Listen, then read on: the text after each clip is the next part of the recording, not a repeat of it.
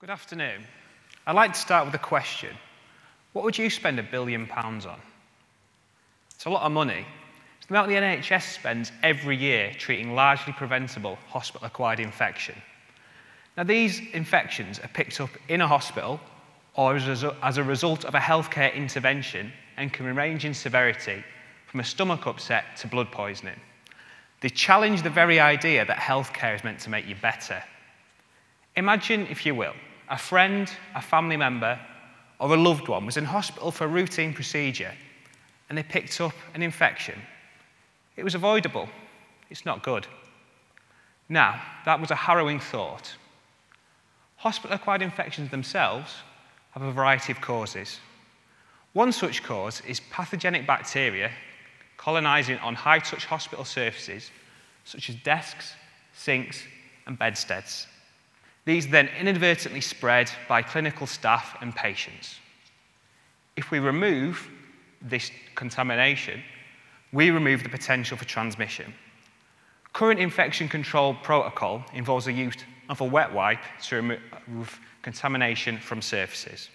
Now, I'm sure you're all aware of or have used wet wipes around the home, but did you know that the people who manufacture these have a very poor understanding of how the product works, or that claims of bacterial pickup rate or kill efficiency are based on lab settings which have very little in common with the hospital or the home environment.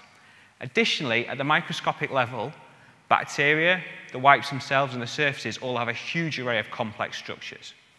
That's where I come in. My work aims to help fill this knowledge gap. By working as part of a multidisciplinary team, I'm investigating the fundamental factors that govern bacterial removal from surfaces by wiping. By investigating the structure, the function, and the interactions between different bacteria, different surfaces, and the wipes themselves, I'm in the process of developing a more efficient method of pathogenic removal from surfaces, as well as prevention of surface recontamination.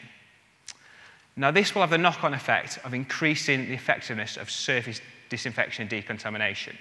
This will reduce death, disease, and the financial burden on the NHS in a time of global austerity, with the ultimate goal of wiping out infection. Also, getting our PhD out of it is a bonus. I'd like to leave you with a sobering final statistic. Over 37,000 deaths per year in the EU alone are attributed to hospital-acquired infection. How many of these could have been prevented? Thank you.